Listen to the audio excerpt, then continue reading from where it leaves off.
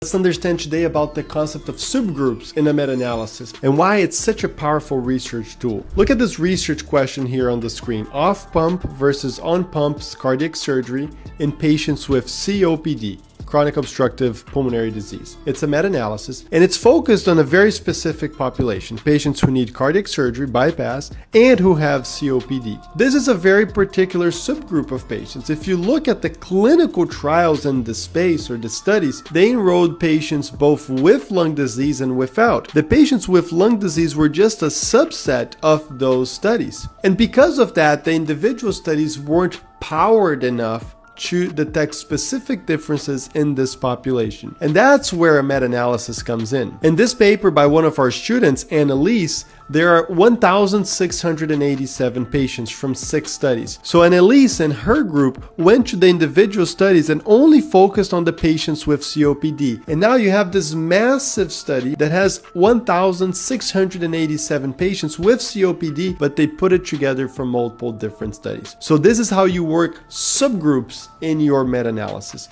You pull data from subsets of the populations of different clinical trials, different studies, and you put them all together in a meta-analysis, increasing the power of that analysis, increasing the sample size, and helping you to uncover clinically important differences in particular subgroups.